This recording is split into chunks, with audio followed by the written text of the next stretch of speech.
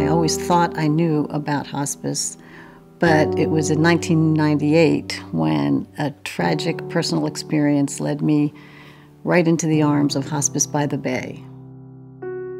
My late husband, John, was 62 at the time and in what we all considered robust health. I think for me the most important thing was having somebody else take care of the details. I found that Hospice by the Bay took care of the hospital equipment and the medication and various other things that we needed, and they were just a phone call away. I have an overwhelming feel of gratitude to Hospice by the Bay for what they did for Vivian and me. I would tell somebody who's in a time of need to call hospice as soon as they think about it and not wait.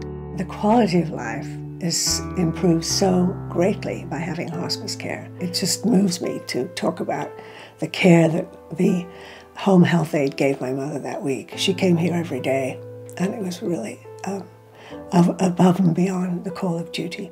Hospice was on call for me whenever I needed them, and I sometimes needed them at 4 in the morning. There was anger, there was clearly anger.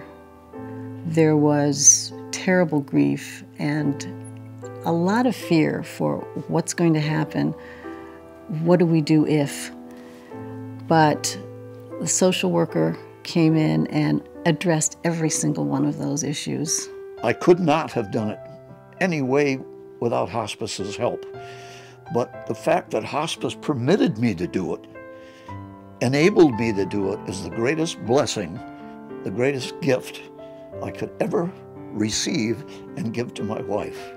She took care of me for 52 years, and I got to take care of her for 2.5 months, and I did. And to me, hospice is the community. It takes a village, and hospice becomes your village.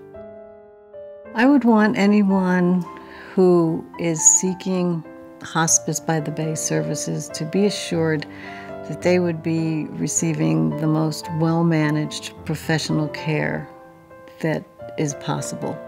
What Hospice by the Bay says they will deliver, they will deliver. They're the greatest, period.